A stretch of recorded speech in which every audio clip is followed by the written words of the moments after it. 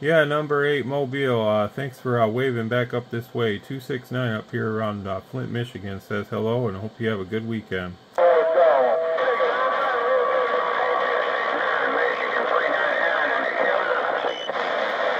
think I heard somebody say Preacher Man or something there. Come on in there. We did hear you. 269 Michigan looking.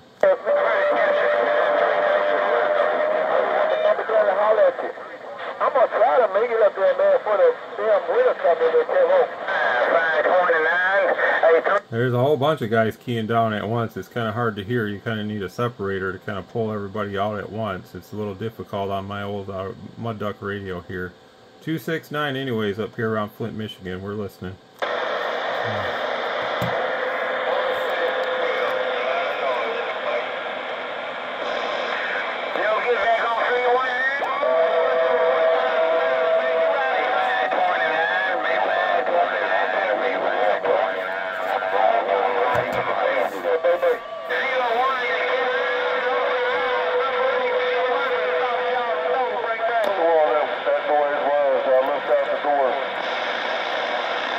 A lot of skip today.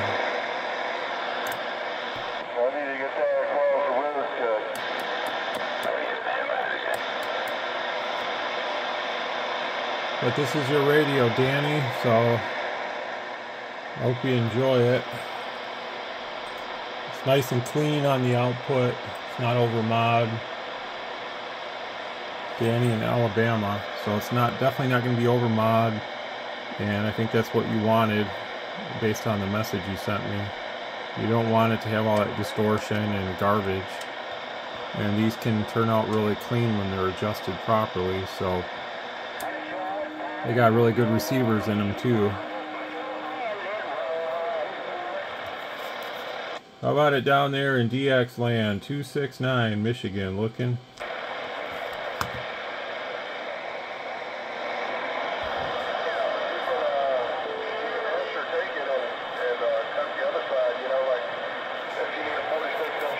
Yes, I don't have any Mother Nature on my side up here around Michigan. 269 Michigan, back out.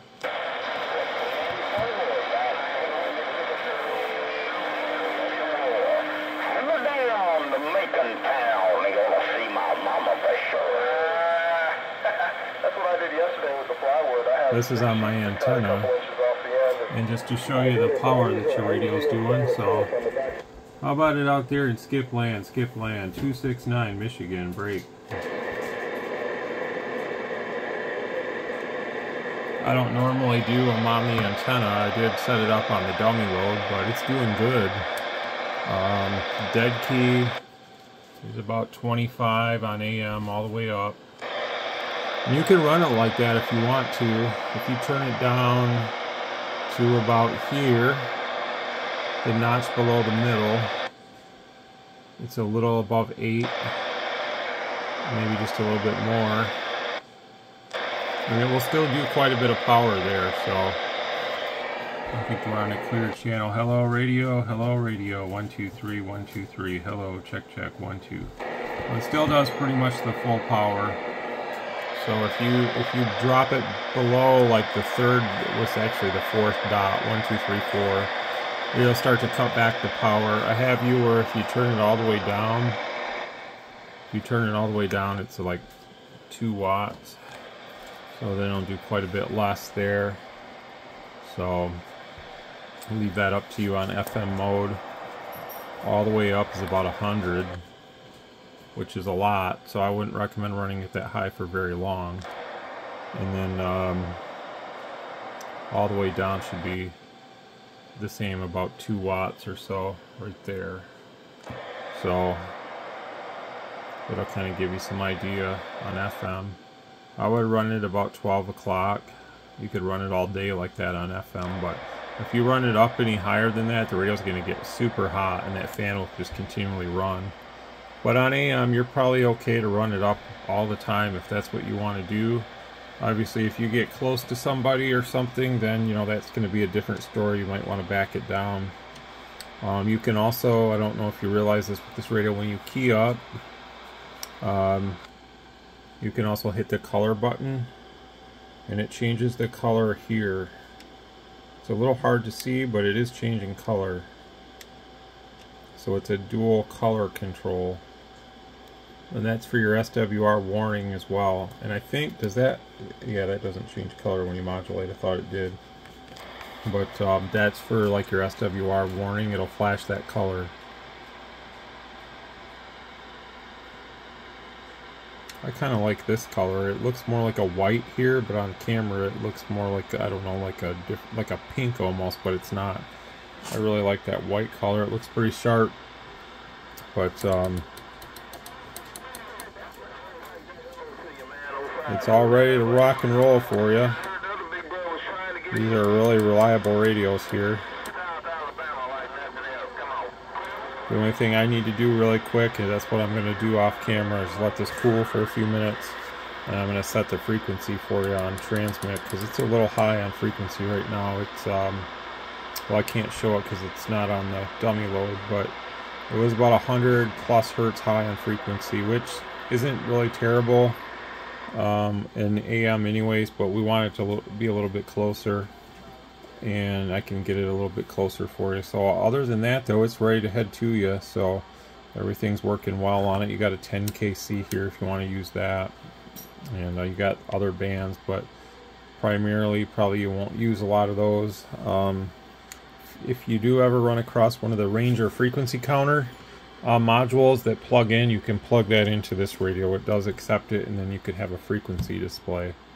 But more than likely, most guys won't ever leave band D, I think, with this radio. So, but if you did, you could probably go down to that FM 26805 or something, and I can show you where that is really quick. And now we're on the dummy load. So when you're on full power on my dummy load, it shows about 30 all right there. So I didn't adjust it because when you go to FM at full power, it's actually just a little bit over. So I will adjust that because I want it to be a little more accurate. I didn't realize that it wasn't as accurate as I thought. So I will adjust that for you real quick, and I'll do the frequency. So here's the frequency. It's like 170 hertz high or something. That's FM. I don't think it changes on AM, does it? No. So I'll try to get that closer for you if I can. Alright, so we got the radio upside down to make the adjustment. So this is AM again, the high power. So now it's a little over 20 there, so that's better. And then on FM it's still going to be around 100. Right there. Sorry, it's not really wanting to focus. There it goes. Actually, you're sitting at about 106, so you should be better there. Again, and that's just a guide. If your antenna isn't like fully resonant, in full resonance of the band, the channel that you're on, however you want to look at it, then probably that'll differ anyways. So, you know, I'm on a bird dummy load here, so it's pretty much good to go. But let me get your radio a little bit more on frequency.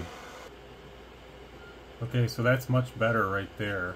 It's a little touchy, but I got it as good as I can. I'm going to put the lid back on and check it in a few minutes. Alright, so after a couple minutes, it's about 20 hertz low. I'm going to try to correct that, and then I'm going to call that good. Alright, there you go. That's going to be way better than what it was out of the factory. Just to show you again the power on the dummy load, because I was on the antenna, which I normally don't do, but this meter has a dual coupler. So the antenna is on a coupler too. When I'm on the dummy load, I'm pointing down where you see that little arrow. So the dead key is about 26, and then we're swinging over 100 usually. So 1, 2, 3, 1, 2, 3, check, check, check, 1, 2, 1, 2. So it does really nice power, and it's a really good sounding radio too. Really like these radios for what they are. I'm glad to see that. I thought for a little while they quit making them because they were unavailable, but I'm glad to hear that they were back. And I'm really debating on keeping one for myself, because I just heard rumors, you know, that this one might go away, and I would love to keep one for myself because I think it's a really cool radio, and it just is one of those radios that if it ever goes away, it's going to be one that, and when I'm older, maybe 20 years from now or something, I could pull this up like, man, I miss these radios, you know, stuff like that. It's kind of like a conversation piece, because it's not made by the same factory as a lot of the other Stryker radios. This is a different factory, so I'd love to see one of these possibly with SSB, although I mean the radio does drift a little bit, so that would be something we'd have to get used to again.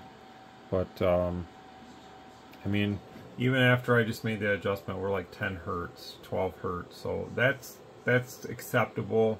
I don't know what a radio like this would do if it had SSB, but I think we could make it work if it did. You know, there's plenty of room on a radio like this to give it SSB if they wanted to, but just don't really know what's going to happen. But anyhow, the radio's all set, so I hope you enjoy it, and thanks for your order, 73.